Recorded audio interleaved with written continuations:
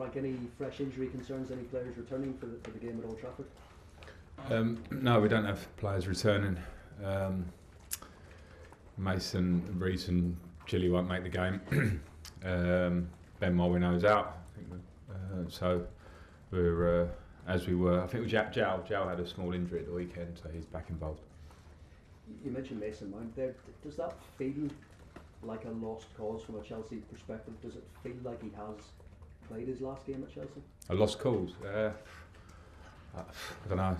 It's not my answer to make. It's probably between Mason and the club. How much are you relishing the test posed by a Manchester United team still needing a point to qualify for the Champions League next season?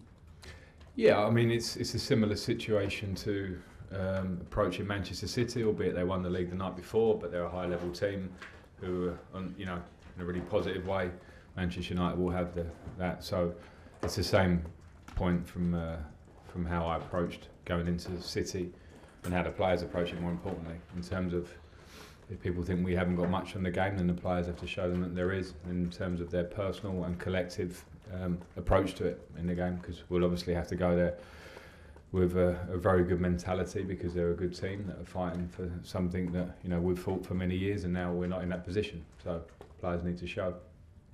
I was going to ask you about Raheem Sterling as well. There's some suggestion he might be left out of the England squad for the games next month. Do you see that as a setback based on maybe the season he's had, or do you look at it the other way, that it's a chance to just then switch off after this Newcastle game and go again in sort of September for those internationals? Yeah, I mean, I don't know. I don't know the exact details of the conversation between Raheem and Gareth, and where that's at at all. So all I do know is that Raheem is obviously a top level player who's played for England for a lot of time. So just from my sort of personal memories of playing in England for many years, I know that sometimes these games at the end of the season are different challenges compared to individuals that played a lot of games, a lot of minutes, and so if there's a mutual conversation between the two of them, then I'm sure they'll find the right outcome, best for England, best for Raheem. Thanks, Frank. Thank you. Cheers. We'll go to City and top spot. Hi Frank. As this is your last press conference here, and you've only got a couple more games to go, can you put your finger on why this season has been so disappointing? I think there's probably a lot to go over to get to the bottom of it, because for a club like us that generally has been challenging the top end of the league and for cups year after year for many years. I mean, there's probably been a couple of years where we've come off it at different times, but when you are used to that, then I think you have to explore every reason and make sure you don't let those reasons happen again. And some of that in terms of football and squad is a personal and collective responsibility in terms of what happens on the pitch, but we have to look at every issue the club does to try and be sure that doesn't happen going forward. I think the feeling outside this building, this club, is that next season, when you look at who might challenge, the phrase that's always been used is that Liverpool and Chelsea will wake up and they'll be much better and they'll be challenging. Is that how you see it as a football man, that next season it won't be that difficult to switch it round to once again this club is up challenging top four and maybe cups and things? Well, I don't know that, because the Premier League moves on very fast. Everyone's moving on and trying to do the same things, and you see the emergence of the Newcastles and Brightons and Aston Villas and these teams that are getting themselves in that equation now for top four, at least this season. And my experience of football is that if you switch it off, it's not easy to switch it on. So that doesn't always become an overnight remedy. So that's obviously not going to be my responsibility, but as I say, from my experience of being in a consistent performing club and squad for many years, the moment you do switch it off, become very hard to switch it on. So I think it's that will be the test next year. Players don't always know when it's their time to go and have that great goodbye. And it was a bit like that with you and Chelsea. I remember when you came back with Derby in that League Cup tie, you went round and thanked everybody because you never really got that chance to say goodbye.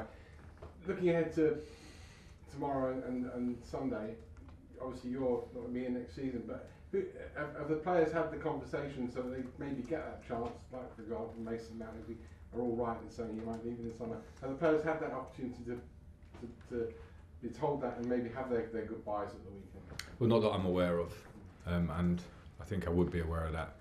So that would be a conversation with club and player. I had the conversation when I was here, but it was after the last game of the season at home, so it was a different situation. But as far as we stand here now, players are contracted to the club, and who knows what the future lies individually, collectively for everyone. But at this moment, I'm not aware of that. Finally, on for you, I mean, it'd be great to see you back in management next season somewhere, wherever that may be. But you look at the Premier League this year, 11 out of the 20 clubs have changed managers. Is this the most uncertain now that football management has ever been, in terms of if you don't get things right within months, you can expect to be out of a job? Yes.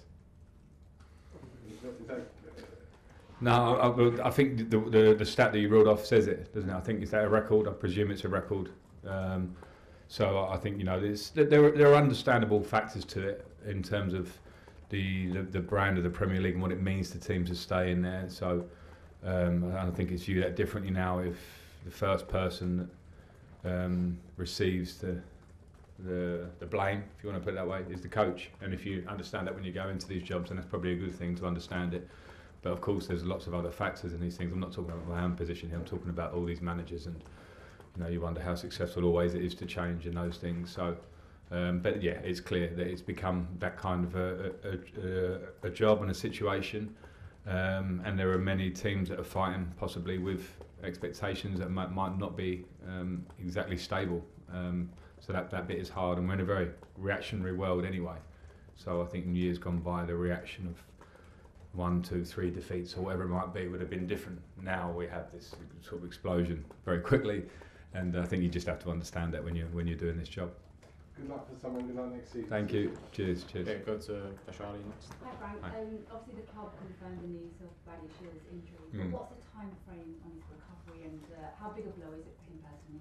It's a big blow for him. I'm really disappointed for him because he's come here. I think he's impressed, and you know, the games just before he got injured, I was very happy with him, and I think he's going to be a really good player for the club. But the injury is unfortunate. It's a bit of a complicated injury in his hamstring, and we're probably talking months rather than weeks, unfortunately. And that's all I'll say at the minute, because you know it's a little bit complicated, as I say. But I hope for him that the timing of it over the summer means he's not missing games, and you know, he comes back stronger. In terms of the goalkeeper selection process for these last 2 games, obviously we saw Edouard play against Forest, Cap at the weekend. From your point of view, are you looking at making rotations in that position for the last 2 games? We'll see.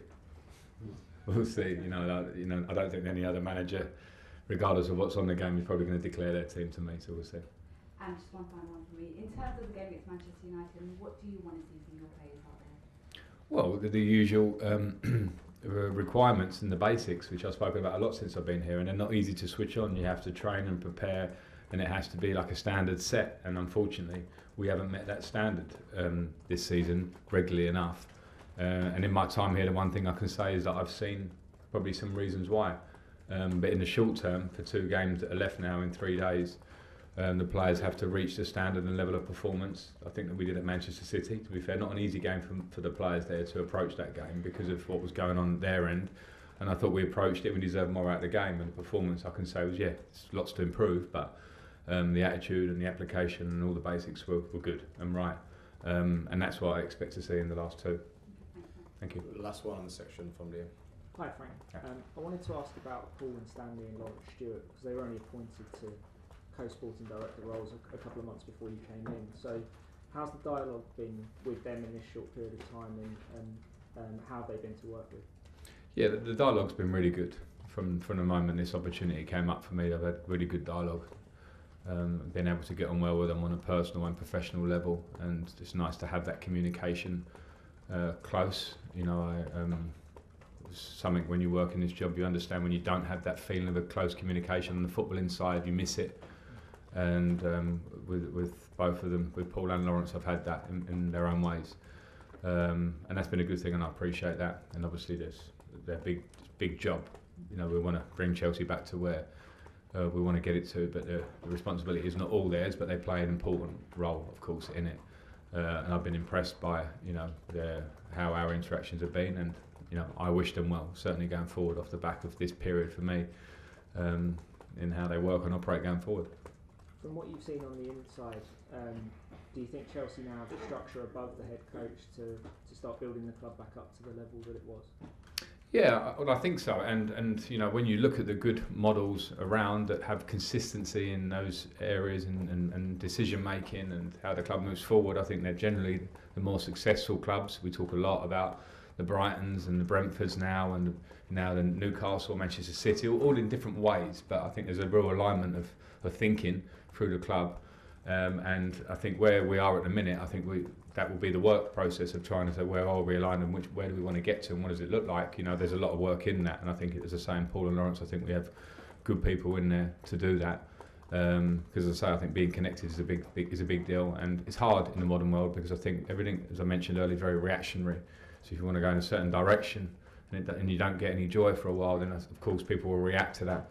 But this, you know, could be for Chelsea a bit of a longer picture than that, to try and get a bit more of a process. So of course Chelsea have to get that right at their end, but obviously people have to stick with that along the way.